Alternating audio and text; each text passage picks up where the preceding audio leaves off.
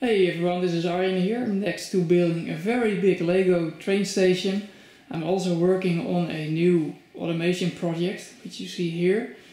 About 2 years ago I did a similar project. I put a link in this video. I was stopping and starting trains randomly at stations, and that program had a few flaws.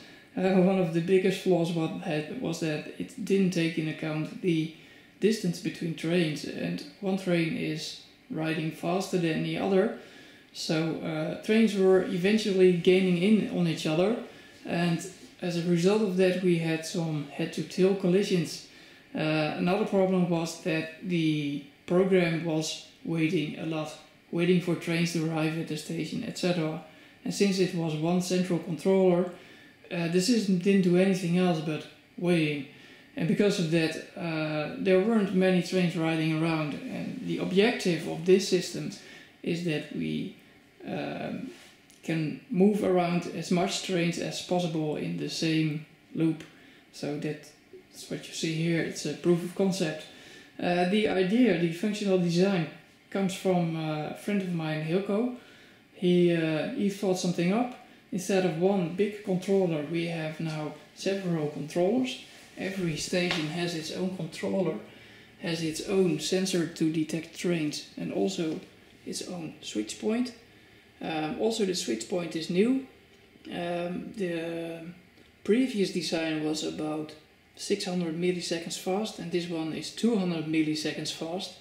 So I'm not now able to switch the tracks very fast. And with fast responses come also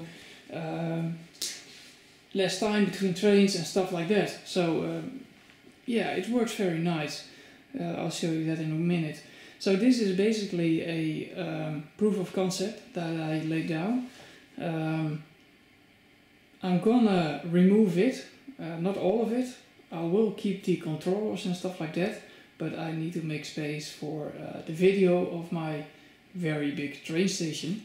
That will be done first, and after that I'll be doing this project and post a really nice video on my main channel. But first I have to finish the train station. So I'm gonna enable the system and you can see what it does. And the next time I'll be posting a video about the train station. And as you can see, the conveyors that form the escalators are very much done here. So I need to add a little detail, and then I'll be shooting a work in progress video about this. So I hope to see you then, and enjoy the video of the trains and the proof of concept. Oh yeah, because it's a proof of concept, the trains will not actually stop like they're stopped now in front of the station, but they roll a bit further. So that's just some things. And also sometimes I get bad sensor readings, so sometimes you see a train stop and go again, or go and stop again. These little things I have to filter out of the program, and that will be some work later on. So enjoy.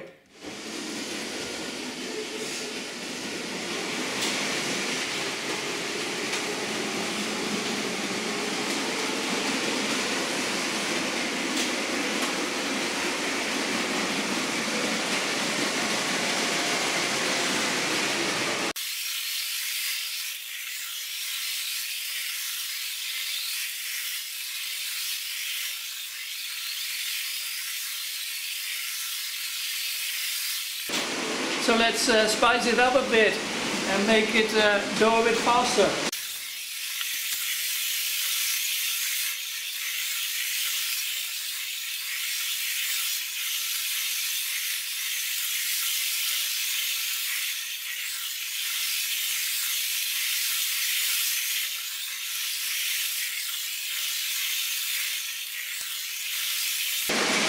Faster?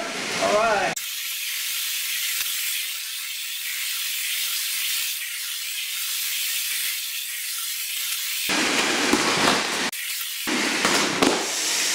Yeah, that's what you get when you want to go faster.